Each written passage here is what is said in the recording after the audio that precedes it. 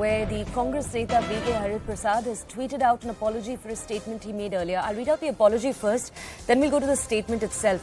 He said there is great work and great respect for women and sex workers who live with self-respect, and he said the reference to sex workers in my speech is being misconstrued and is creating unnecessary controversy.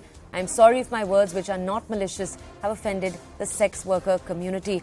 Remember, he had just a few days ago made a remark.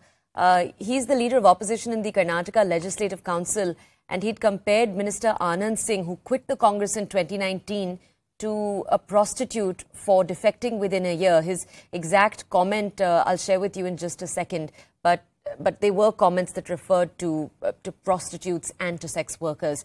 Let's go over to my colleague Harish for more details on this entire story. Harish, good morning. Thank you for joining us. Harish, very quickly, could you walk us through what BK Hariprasad had originally said? Then can you walk us through the controversy after and the fact that we are now getting this apology from him? Well, BK Hariprasad in one of the Congress programs had said that people who sell their body are called prostitutes. What do we call the 17 turncoat MLAs who sold everything including their soul and joined the BJP? Remember, 17 MLAs, 15 from the BJP and 2 from the JDS. Sorry, 15 from the Congress and 2 from the JDS had quit the party in 2019 and had brought down the erstwhile JDS Congress government to help the BJP to form the government. Most of them are ministers in this existing government.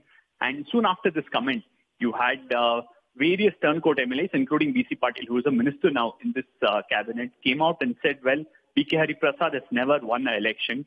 We've been elected by people even after we quit the party and joined the BJP. It's in fact BK Hariprasad who's always either got nominated to the Rajya Sabha or to the upper house in the Karnataka legislature. And he's someone who believes in backdoor entry. So should we call him a pimp now? This entire discourse had left a bad taste, especially in Karnataka, where citizens generally do not appreciate this kind of a political discourse. And we've seen this hitting a new low heading towards the election. And now today, BK Hariprasad coming out and saying that he has great regard to people who work hard, including prostitutes, to make their life. And he has great respect for them. And his statement has been taken out of context. It has been misconstrued. And if anybody is hurt, then he would like to apologize.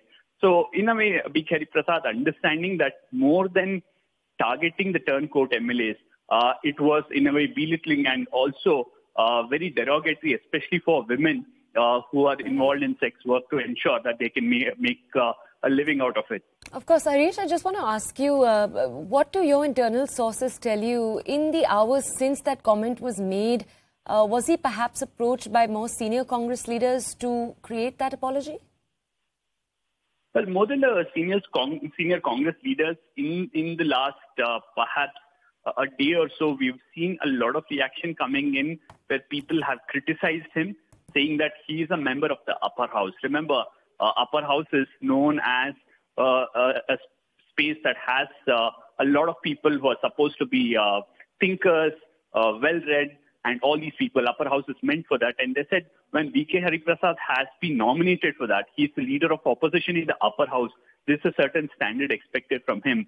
And him to go out and in a public rally talk on these lines was something that wasn't acceptable at all. And this was a comment that came in from across the section of society. And today, BK Hariprasad perhaps getting into a damage control mode. Harish, thank you for all of those details. We are now